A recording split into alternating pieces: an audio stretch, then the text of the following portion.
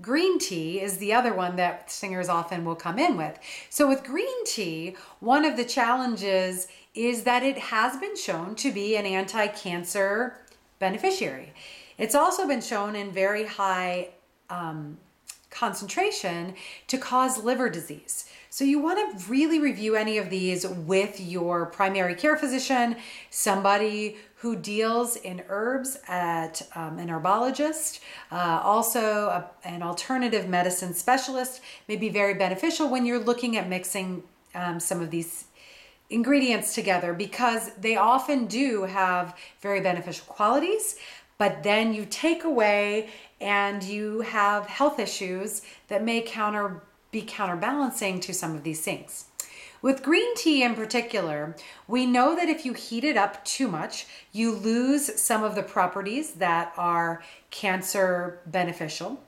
Also, if you combine that green tea with lemon at a heated temperature, it takes away some of the cancer protective qualities that come with that green tea. So you do need to be very careful when you're creating these chemistry experiments in your kitchen as to what type of tea you're using, the temperatures you're heating it to, the elements you're combining it with.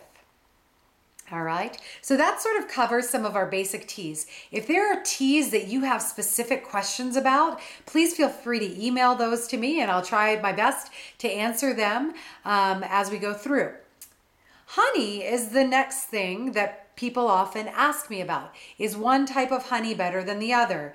Does drinking honey or eating honey make a difference as far as minimizing coughing, as far as minimizing injury? What we know is tea, or honey in particular, has been shown in the wound healing literature to help with mucosal lining. So when you mix it with things, it may indeed help with some of the mucosal wound healing. That does not ever again get to the vocal folds. People will rub honey on their neck too. We don't know that it has an absorption factor through the skin, and certainly not all the way to the level of the vocal folds.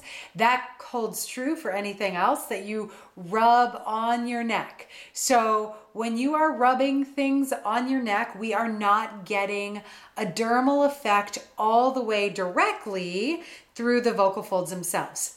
With that said, we know that transdermal patches deliver medications through the skin barrier.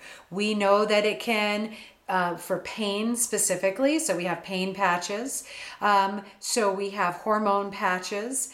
People ask me, why then, if we rub things on our neck, does it not go directly to the vocal folds? It doesn't have that direct absorption all the way through the cartilages and the muscles to the vocal folds. But what we don't know is whether you get some sort of systemic impact from rubbing things in the laryngeal area. It hasn't been well controlled at this time to be able to understand these studies. So we do have to look at whether this is something down the road that may be beneficial for singers. Wrapping your neck in a wool scarf, again, will it keep this area slightly warm? Absolutely. Do we know that if you rub certain ointments on your neck before you wrap your neck in a scarf, whether that's going to absorb? We don't actually have quantitative data on that, but certainly something interesting, likely not going to hurt you. So if it makes you feel good, go ahead and do it. But we don't have information as to whether that will actually be beneficial for the singer. Honey is one of those few things that can have a shelf life of nearly forever and does not have to be refrigerated, and it doesn't go bad. So there are certain properties of honey that we do believe have wound healing properties. Also, if you cut yourself, we know that that will help improve the wound. Thinking of other ointments that you can potentially rub on things for healing, aloe comes to mind. So aloe is used for burns. Certainly we hope you don't have any burns in your laryngeal area, but people also ingest aloe. So they will use aloe as a tea. They will drink aloe for reflux, which is an interesting concept. Aloe in and of itself is actually a diuretic, so you do want to be careful if you're drinking aloe. You don't do it just before you go on stage. You want to make sure you test this out ahead of time. But what we do know is aloe will heal burns. So the question is then, will it heal burns associated with acid reflux?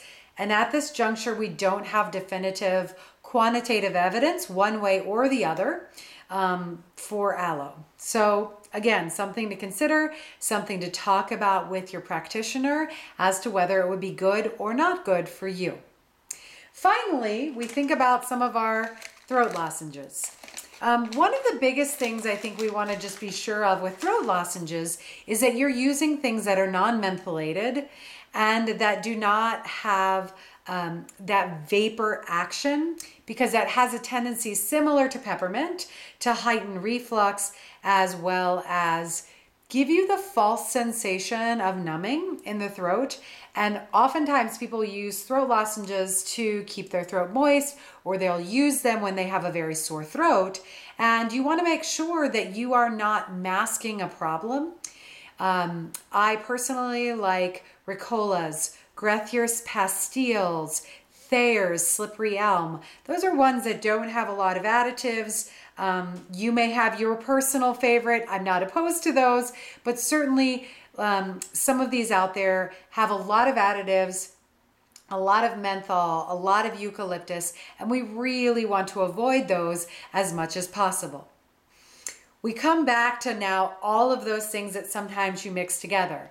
So one of my favorite things to do is look on my Facebook page and see what some of my singers are posting as things that they try or things that they do. So they will boil water, add half a cup of cognac, add some ginger root in there. They put a lemon slice next to their bed and take their socks off to suck the toxins out.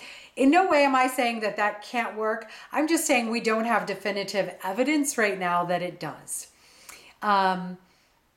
Some of the onion cutting, going back to that, because I found that quite fascinating. It actually goes back to Chinese traditions when all of the toxins are heavy, so they go to your feet.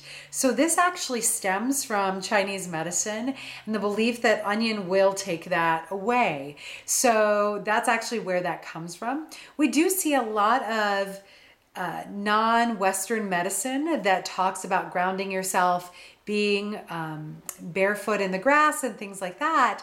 And whether that pulls the toxins to the ground or not, we don't know.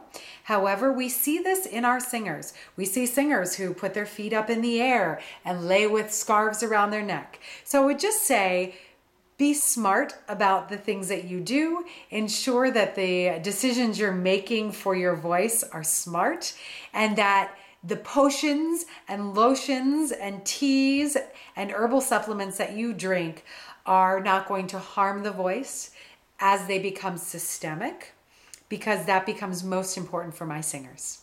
I hope you've enjoyed this segment for Witches, Brews, and Chews for this month's Vocal Wellness Chat. And I will see you next month when we'll talk a little bit about gluttony and overeating coming into the holidays and how that may affect reflux. You can check out more information at nats.org. And if you have questions, please feel free to email me. Thanks and have a great day.